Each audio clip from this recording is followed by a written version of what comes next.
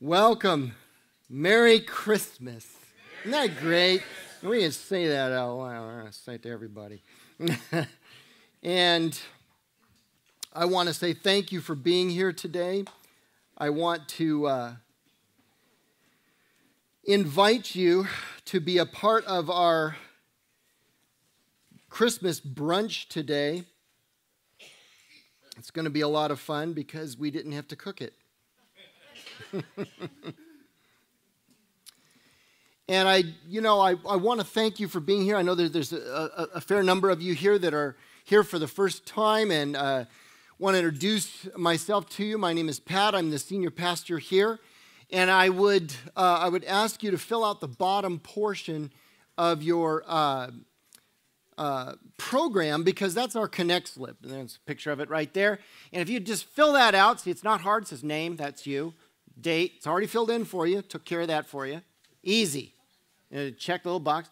Why? Because if you're new today, we should have given you a book, a free book, a gift when you came in the door. If you did not receive that, you need to make sure you get that on your way out, because there is a gift for you. But I'd also like to send you something from myself personally, so I need your address in order to do that. So if you wouldn't mind filling that out, I would appreciate it. Also, you're probably wondering what to do with the Connect slip, and may have noticed that we did not pass a basket for tithes and offerings and financial gifts. It's not because we're so independently wealthy we don't need the financial gifts. How many of you know we still need them? Do you know that part? No, everybody's hand needs to be up on this one. Do you know we still need them? Thank you. Okay, you'll notice over here there's some black boxes right next to the door. It says give right on them. That's where you can drop a gift, financial gift, or your Connect slip. There's also a gray box out in the front right next to a kiosk that says give on it.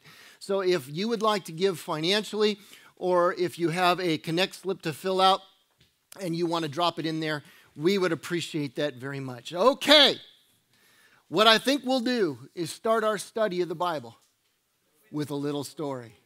Yeah, you guys are catching on. All right, I want you to imagine a highway like this one. We're familiar with highways like this one. This is our neighborhood. And I want you to imagine you're going down this highway and you realize you have not seen a police officer in 100 miles.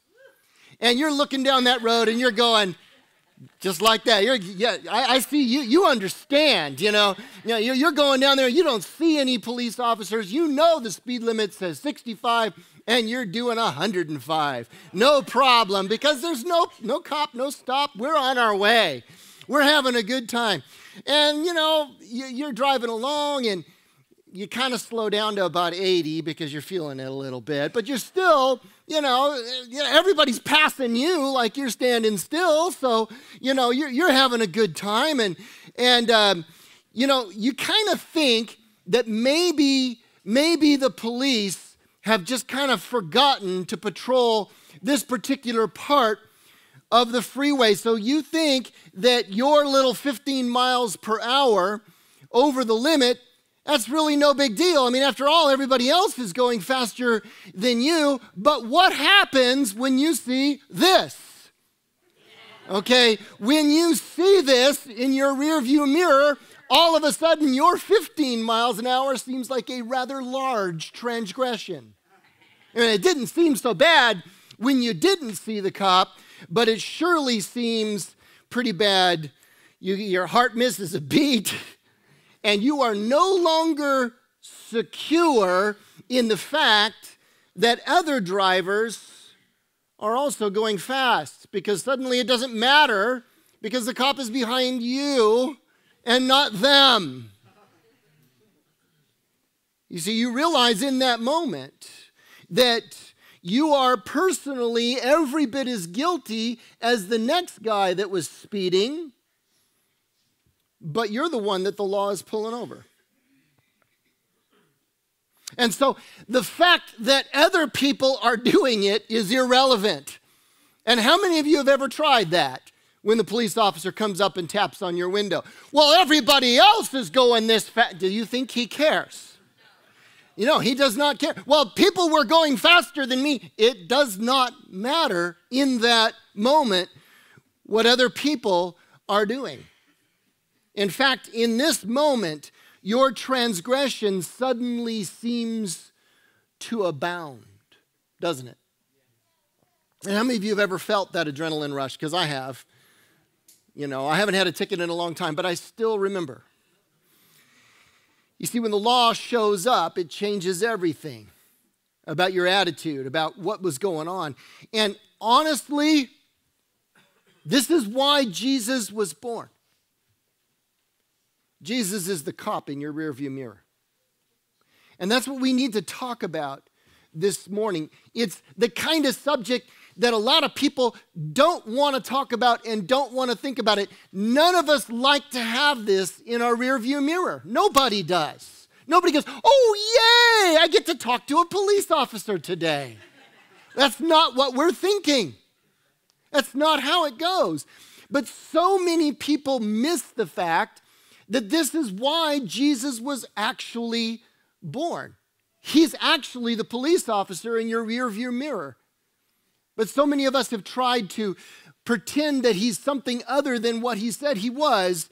Now, normally in this church, we go through the Bible chapter by chapter and verse by verse. That is our normal thing, and next Sunday we're going to jump right back into the book of Romans where we left off. But for the last few weeks, we've been doing an Advent tradition. And we don't do this tradition because it's magic. We're not doing this because we're so committed to traditions that we've lost sight of things. We're doing this because the whole concept of Advent means the coming of. The idea is to go, what is the real reason for the season? Because too many people have lost sight of it. I mean, even when they tell the Christmas story, it has been so twisted in our culture now that the idea of the birth of the Christ child is now all about love. And sure, it is about love. All about family? Well, sure, it's about family. All about poverty because they were poor? Sure, we need to remember the poor. We need to give gifts. All of those things are true, but that's not the reason that Jesus was born. And when we talk about Advent, the coming of, we're going through piece by piece. We're aiming for this one thing. What is the real reason that Jesus was born? What's the purpose? And that's what I want to talk about this morning. Now, obviously, Christmas is about the birth of Jesus. But what does it really mean? Because you see, more than 85% of Americans, more than 85% self-identify as Christians, but that same 85% when they are polled really haven't got a clue what being a Christian is. They don't even know. The same poll that was taken to find out how many people identify as Christians also asked specific questions about Christian doctrine. And everybody fails except for about 8%, roughly.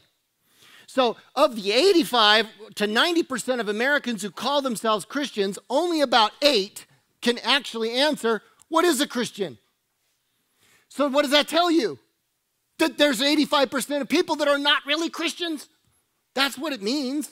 They just don't understand the difference. See, the majority of people, they have sort of a vague idea of what being a Christian is.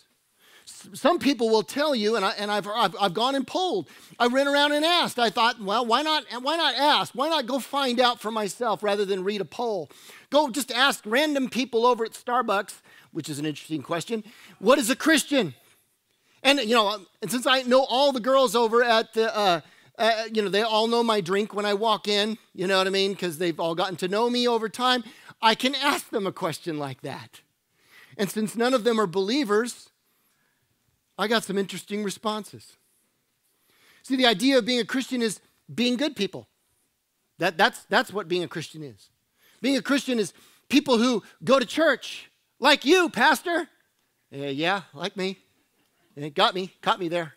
I go to church. And I am a Christian. And, but it was interesting listening to these responses.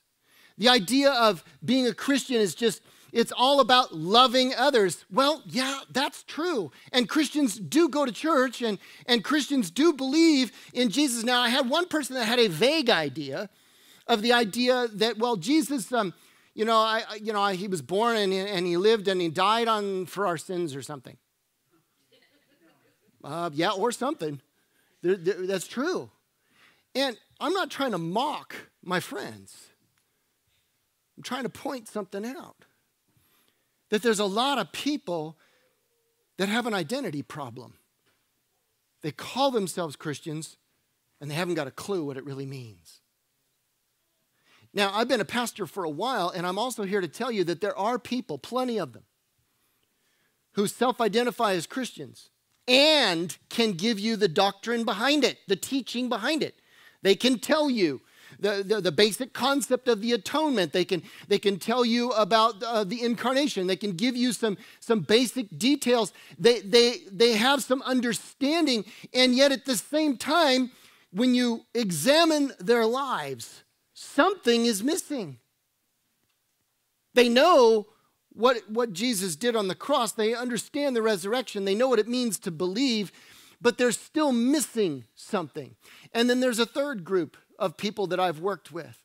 And these are people that, they prayed a prayer at some point in their life. They figured it out that, well, I'm afraid of going to hell, and I've committed some sins, so I'm gonna ask Jesus to come into my heart and forgive my sins, and I'll be good to go. And they prayed a prayer of some kind when they were 8 or 10 or 12 or 22. But the problem is they're not growing. They're not changing. When you look at their lifestyle, it's still filled with things that don't look a whole lot like Jesus.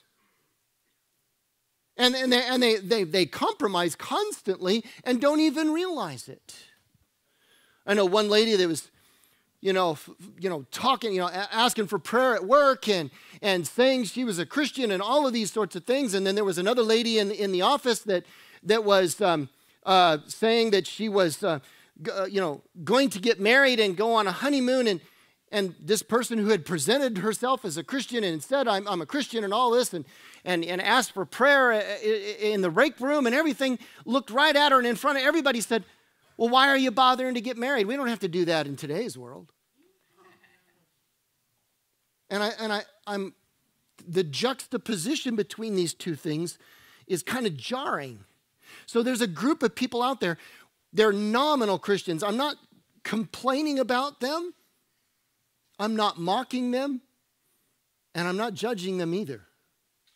What I'm saying is they're out there, and if that's where you're at, where you've made some nominal profession of faith in Jesus at some point, but your life has not changed in any way, or you find yourself still missing something, then what I want to do today is I want to go a whole lot deeper into what it really means to be a Christian.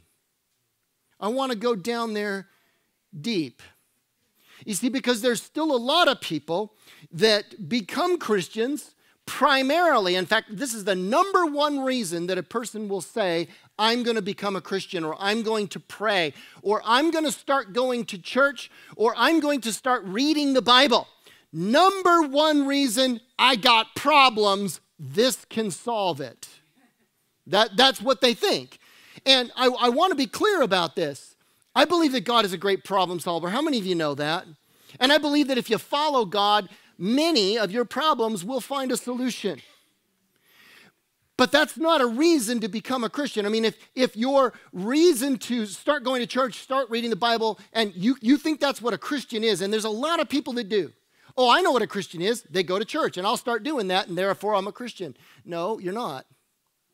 Or I'll start reading the Bible. How many of you know the devil knows the Bible inside and out? Okay, it doesn't do him a whole lot of good either. Okay, so just reading the Bible, just going to church, that's not it, kid. And if you're doing that because you've got a marriage problem, my question is, what's going to happen when your marriage problem gets solved? Let's say it does get solved. You're having a problem, and you're having a marriage problem. You start going to church. You get into counseling. You meet with Pastor Doug or whatever, and things get better. And I've seen this so many times. I've lost count. People that started coming to this church because they had a major marriage problem, and we counsel them, we work with them, we pray with them, we teach them, and then when things get better, they're gone. But they're not just gone from the church. That's not what annoys me.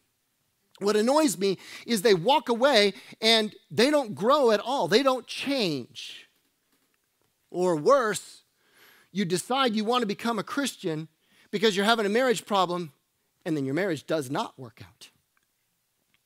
And you wonder if you've been sold a bill of goods because somebody said if you become a Christian, well, then this will solve your problem, and it didn't solve your problem. This has happened to me multiple times in this church where somebody, I remember one in particular where I baptized this guy and I baptized her, and you know, we were really working with them, and their marriage did not work out. And then all of a sudden, the man in that situation felt like he'd been sold a bill of goods, and he quit. And he's fallen away and fallen back into drinking and all kinds of problems over here. Why? Because that's a shallow reason to become a Christian. Very shallow. It's a lack of understanding of what it really means.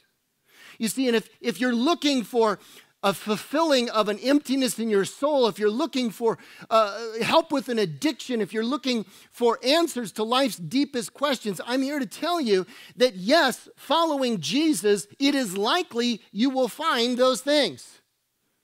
But that's not the reason you should be a Christian. That's not the reason you should come to Christ, and that leads to shallowness. Now, what do I mean by shallowness? It's where you hear the message and it springs up in your life and you get excited about it and you flourish for a little bit, but there's no root, there's no depth. You haven't gone down deep. You don't understand the depth of this. And because of that, when hard times come, and they will, and when life beats down on you, and it will, the growth that was there, it withers up and it dies because it has no root. It hasn't gone deep. And that's what we need to talk about this morning. We need to understand the difference between, coming to Jesus or thinking about the birth of Jesus as a means of solving a problem. We got to understand the word believing a whole lot more. Now, when I talk about believing in Jesus, there's different ways I can use the word believe. I can say, I believe I'll have another Dr. Pepper.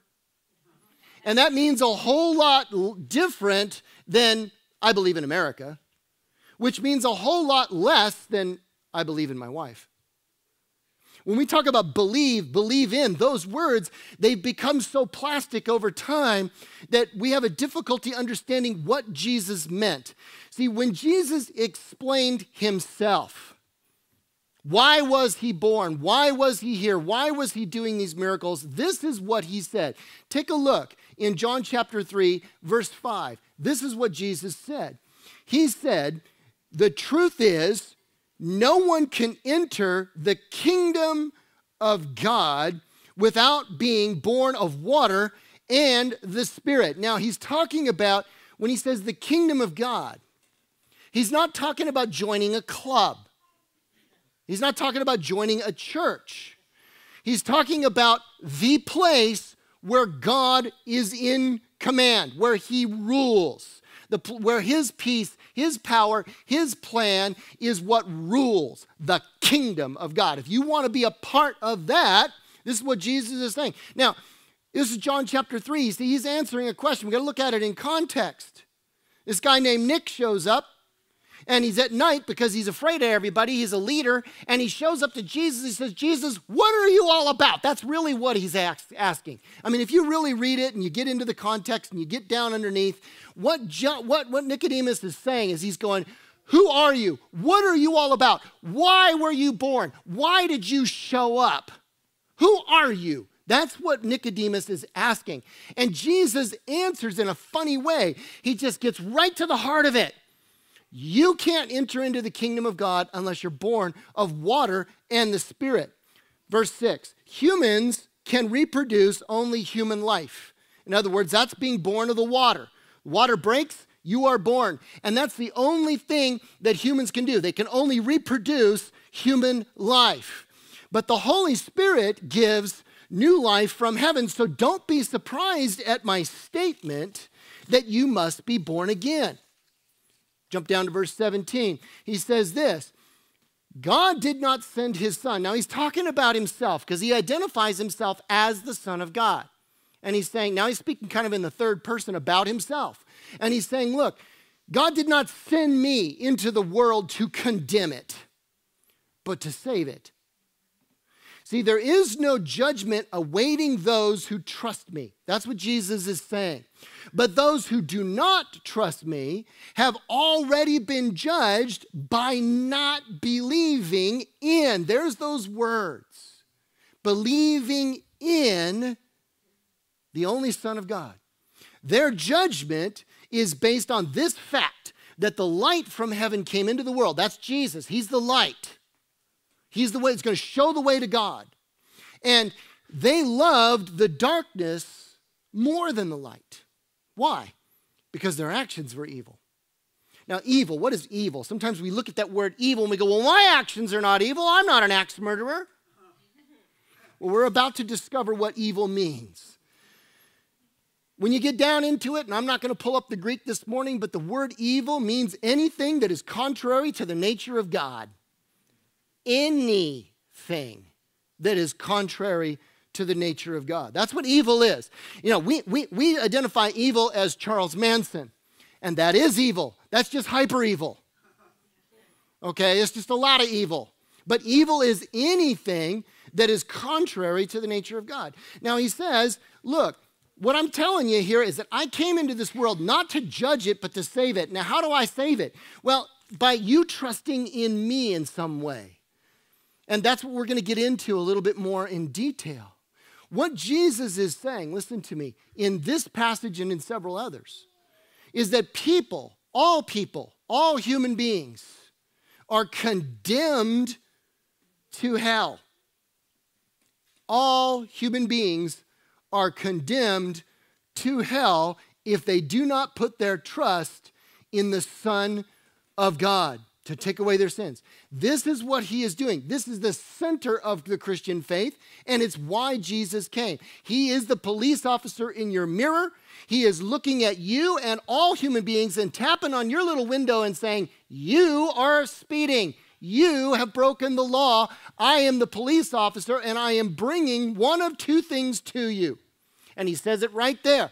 He says, I'm bringing judgment to you, or I'm bringing salvation to you. The choice is yours. I can bring either one because I'm going to bring judgment because you've already been judged. You've already been judged. It says your actions are evil, plain and simple. And because of that, that means that you love darkness more than you love the light. And that's what Jesus is saying. He's saying, you are already condemned. There is a place called hell. Hell is a place. By the way, you know, people get all upset and worried and they get, you know, mad about that. Look, Jesus spoke a lot about hell. Hell is a real place, and you do not want to go there. You don't want to go there. C.S. Lewis describes hell very well.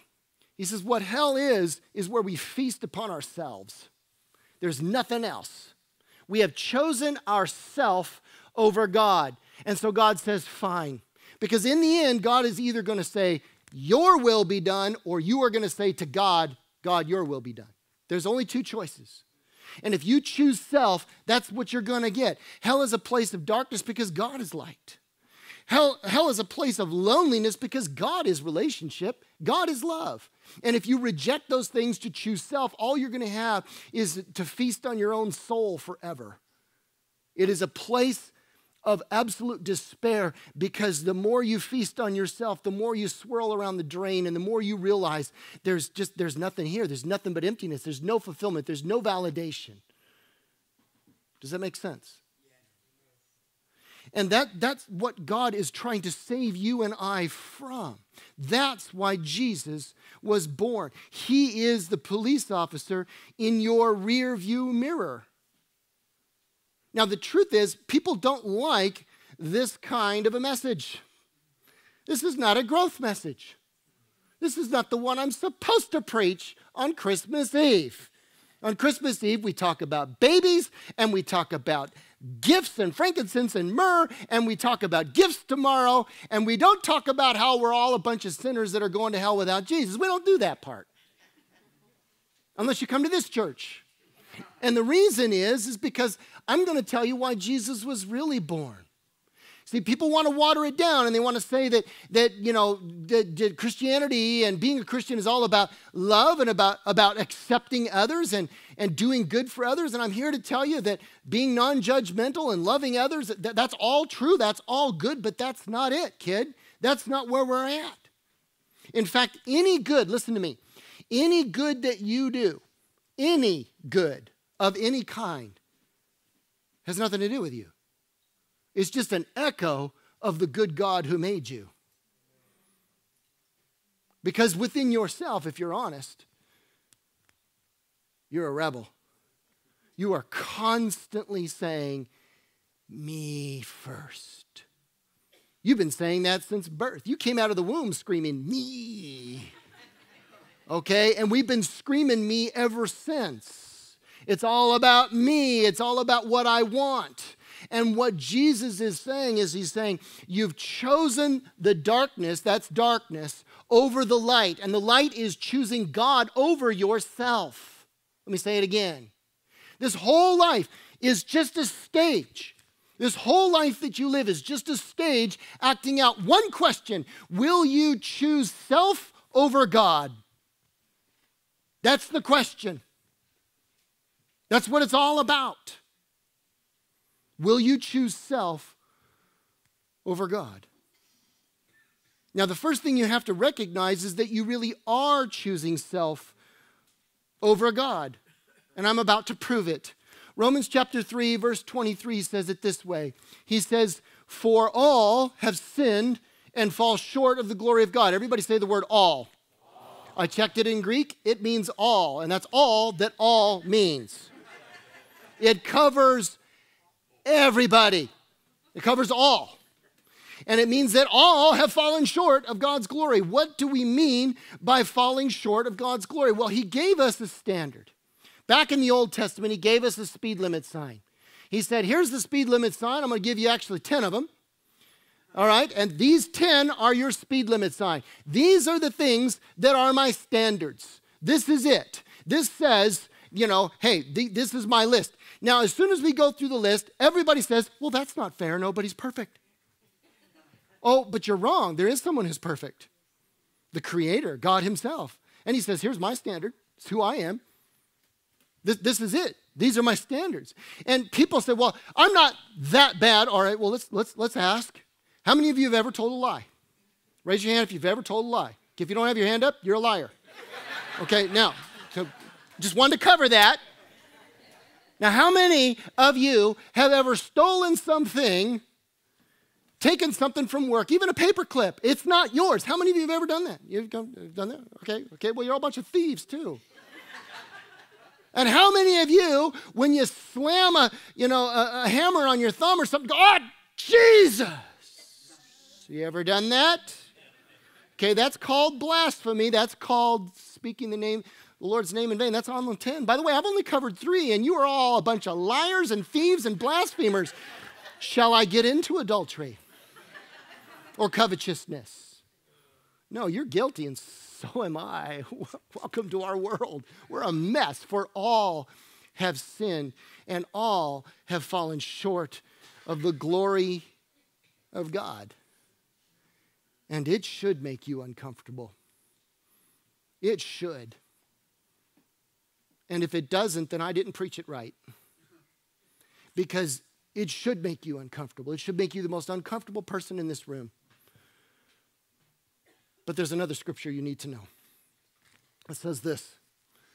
It says, yeah, the wages of sin. What you have admitted to right now, you just admitted to being liars and thieves and blasphemers. Right now, you just did. You owned up to it. That's sin. And the wages of that sin is death. And the word death here is, we're not talking just about physical death, although that's a part of it. He's talking about decay in your relationships. If you look around you and you go, why are my relationships falling apart? It's because of sin in your life. In decay, he's looking at, I have no fulfillment in my life. I have an emptiness in my soul that no amount of drink and no amount of partying can seem to fill. That's a decay. That's death. And that's because of the sin that's in your life. But here's the good part. I love the second half of this verse. But it says the gift of God. What is he talking about gift? We're talking about Jesus being born. He's the ultimate gift from God to you. We give gifts because he is the ultimate gift. That's why we're going to get up tomorrow and give gifts. It's not because we love our family. It's because God loved us. And he gave his only son to give us eternal life, because the wages of this sin is death. It's all around us. The decay in our relationships, our divorce rate, the fights that we keep getting in and they won't seem to stop, the problems that you have, the addictions, the destruction, the war, the hate in this world, it all comes because of the wages of sin. And all of you are guilty. And me too. I could point to a lot of things. But you know, when you break the law, listen to me, when you break God's law, God can't just let you off. It doesn't work that way. Because some people say, well, God is loving, and God understands that nobody's perfect, so he'll just let me off because I'm good. In fact, if I do more good things, I will convince him to let me off. Most people believe that. They believe, well, I've done more good than bad, and so God's going to let me off. Well, wait a minute. Let's think about a judge for a second. A judge on the bench doesn't let people off from a bribe. You don't bribe the judge. Not a good judge. You see, a good judge he's never going to let a guilty person off. Are you kidding? Only a corrupt judge can be bought off. So if you try to buy off God with a bunch of good deeds, it's like trying to bribe a judge. It doesn't work. It does not work. Because God is a good judge. He's not going to let you off. In fact, if there is a crime committed, it creates a debt. It's not just, I did something wrong. No, you have created a debt with the law. There's a fine for this. How many of you know that if you get caught speeding, you get a fine? How many of you don't like that? I don't like that. If you don't have your hand up, you haven't been pulled over lately. Okay? So there's a debt. And what God is saying, what Jesus was saying, is he's saying, look, if you don't put your trust in me to pay off that debt, you're condemned already. You're already done. The law proves it. The law shows that you have been condemned. The reason Jesus came was to pay a debt, your debt, a debt you cannot pay. So how do you accept his payment? That's the key. That's what he's saying in John chapter 3. You've got to believe in me, is what he says.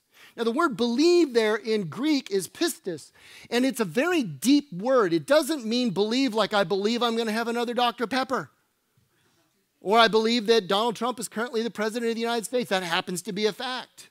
Because I could say, I believe that Barack Obama is still president. That is contrary to fact. Okay? So you could believe things that are contrary to fact. That's not the kind of belief he's talking about. That's not what pistis means. Pistis does not mean an intellectual understanding of things. No. He's talking about a heart change. He's talking about something completely different, something very much deeper than just an intellectual thing. He's talking about repentance. And I want to explain what that word means. See, the only way you can be saved from the debt that you have laid out is by repenting. Now, some of you are listening to me, and you're thinking to yourself, I've heard this message before.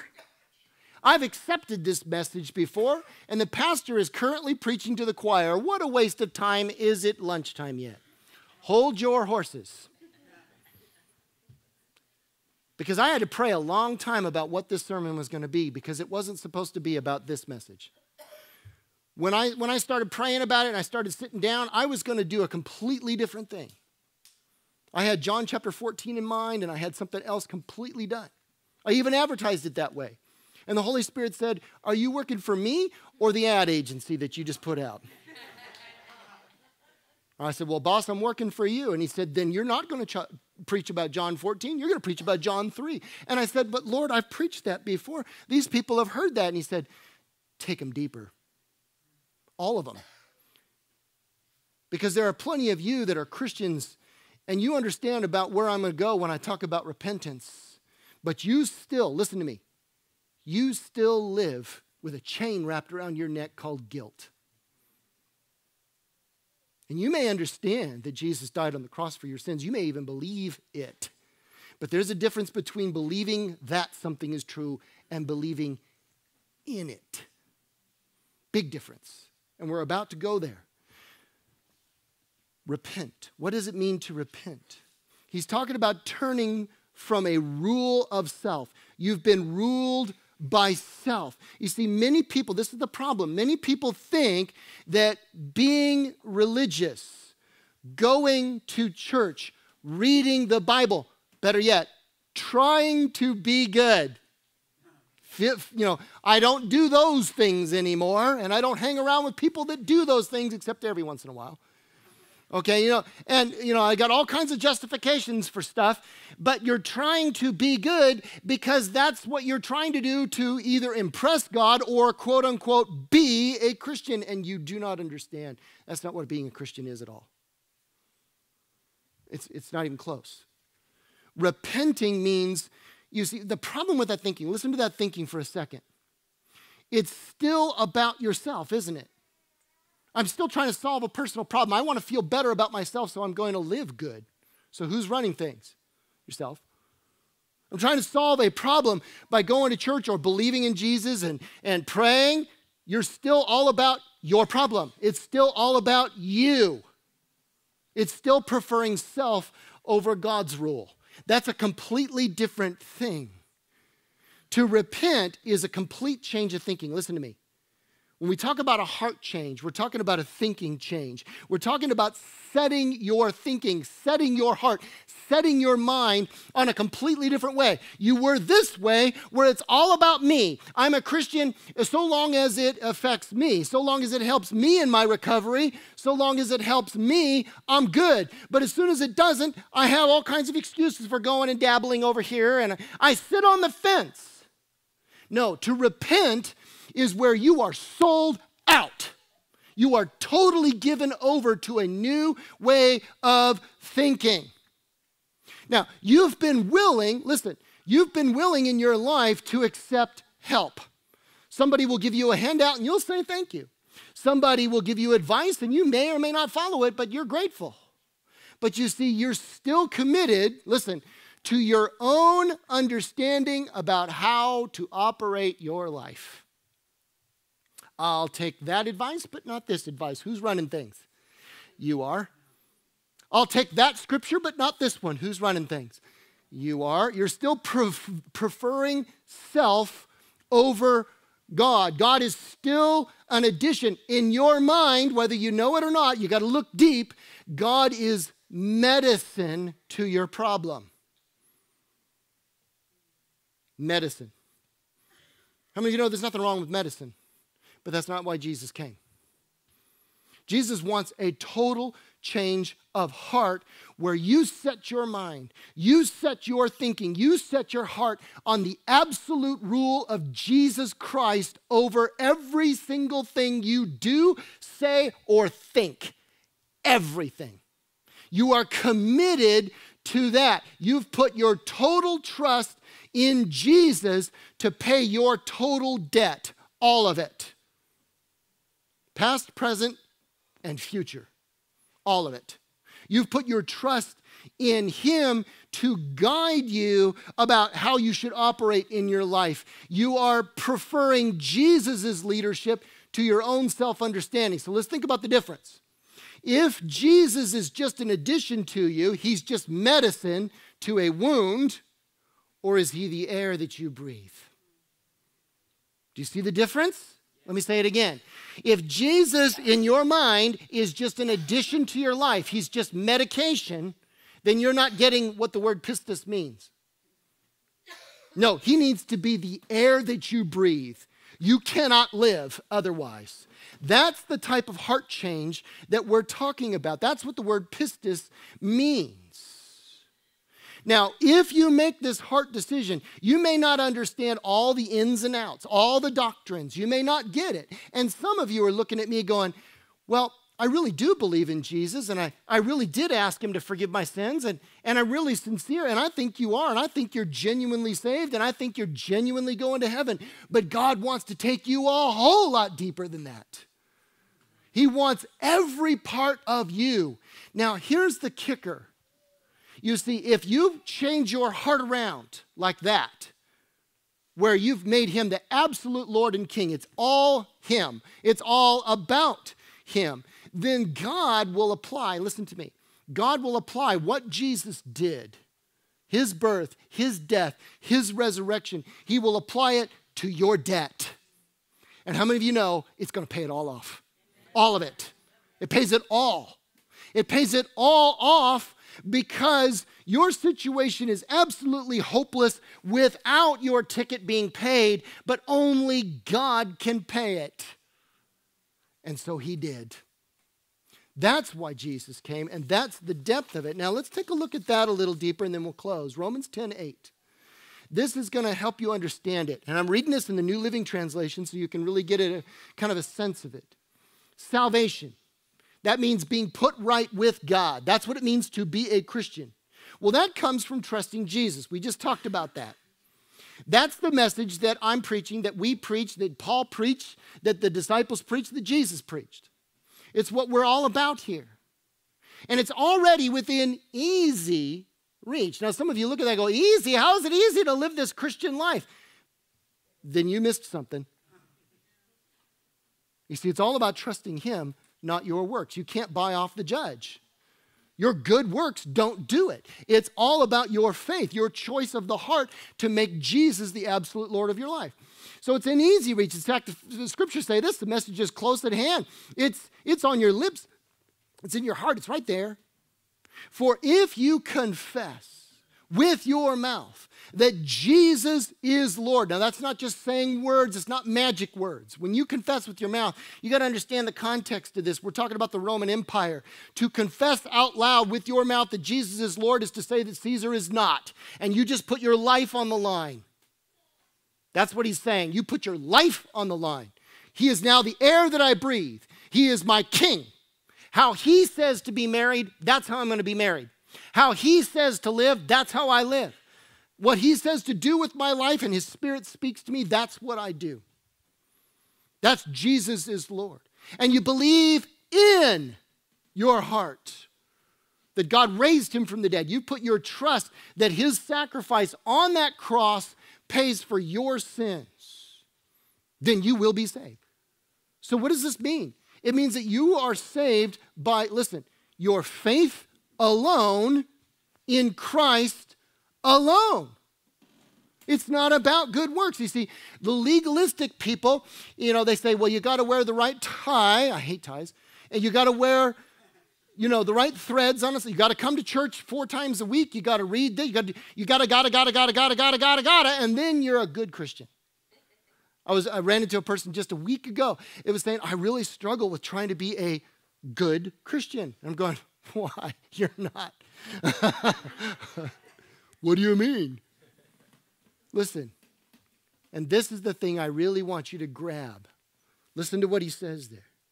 You will be saved, for it is by believing, not good works. It's by believing in your heart that you're made right with God. That's the key. And it is by confessing with your mouth that you're saved. Because what comes out of the mouth, the Bible says that from out of the heart, the mouth speaks. And what he's saying is as the scripture tells you, anyone who believes in him, they'll not be disappointed. Listen, many people live with constant guilt. They supposedly became Christians, but they can't live up to it. There's this great big list, and he's got a different list for me than he does. And she keeps telling me, I'm not living, you're doing this, you're that. Everybody seems to have a different list. And you live with constant guilt because you can't live up to the list. And many people are burdened by that. They can't be good enough Christians. Now, let me explain something to you. And this goes to every person. Listen. They're, like I said, nominal Christians. These are people, they're lukewarm. They're here maybe because they're trying to get things better in their life. There's nothing wrong with that motivation, by the way. You just got to go deeper. Maybe you came here because you're looking for answers to life's deepest questions. That's okay. We'll give you some answers. But you got to go deeper than that. Maybe you're here because there's pain in your life and you've got an addiction you need to break. That's okay. That's good. We'll help you with that. But you got to go deeper than that. And where you got to go is you got to, listen to me, you got to understand that God does not love you because you are a good person. He does not love you because you are a good person. He's not going to love you more because you're more gooder. And the more good you can do, he's going to love you more. Doesn't work that way. God loves you because God is love. And he is willing, listen, he is willing to make you into a good person because he loves you. That's the difference. Now, let me say it again, because it's profound and it should grab you. God doesn't love you because you're a good person. God is willing to make you into a good person because he loves you. If you, by your free will, are willing to turn and say, I will make Jesus the utter, absolute, and total Lord of my life, then he will begin the process of making you into a good person. See, too many people have it backwards. I got to try to be good in order to get God to like me. Look, God likes you already. And you look at yourself in the mirror and you go, I've had so many people say, I got to clean myself up before I go to church. Are you kidding? This is the shower. This is the shower. No. God loves you. You're a mess. He loves you. He loves you because he loves you. I have 5 children. I love them all. And some of them are a mess. Some of them make a really big mess. And I got to clean it. And when they were this big, it was a really big mess. And I still loved them. I didn't love them because they were good. I loved them because I loved them and they were my kids. And I worked hard as a parent to make them into good kids, didn't I? If you ask them, they'll say I worked too hard at it.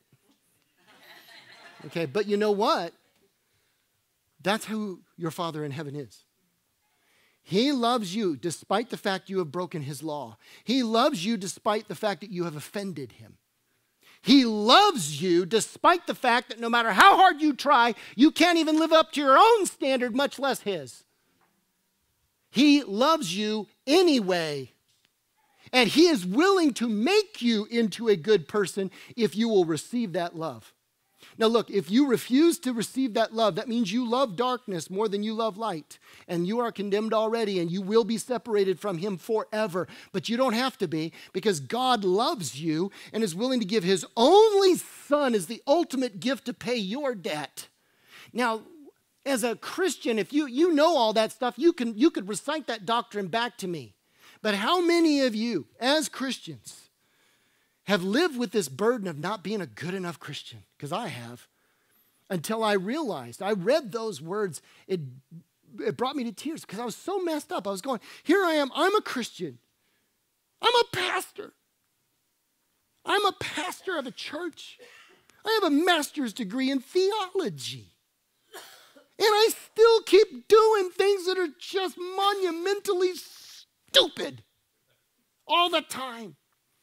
I still lose my temper, and something will come out of me that will remind me of my Canadian lager days. Okay?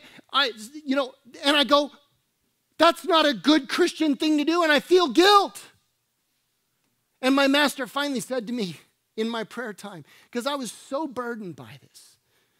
I was sitting on a log, because that's what loggers do, and I was praying, and I said, God, can you forgive a man for his entire life, I keep messing up. I keep trying to be a Christian. And I swear, only twice in my life have I heard a voice that I believe was God, the voice of God. And he spoke to me. And he said, you belong to me. I belong to you. He's making me into a good person. I don't have to be a good person to earn his love. He loves me. And he's making me into a good person. And every time I mess up, it's not about guilt anymore. It's about falling on my face and saying, oh God, it's so good that you still love me. And because you love me, I want to do better. Not because I'm earning it, because I already got everything I need from you.